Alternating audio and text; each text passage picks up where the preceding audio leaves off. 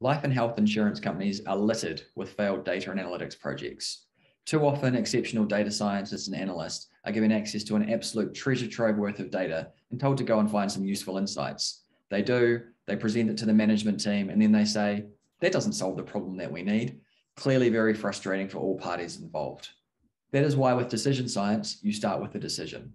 The application of business context in any analytics project is crucial. You identify the problem or the opportunity that you think needs to be solved, and then the set of decisions that can actually help to solve that.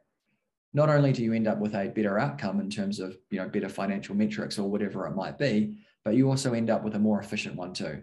Clearly overall, better for the business and of course, better for all the individuals involved.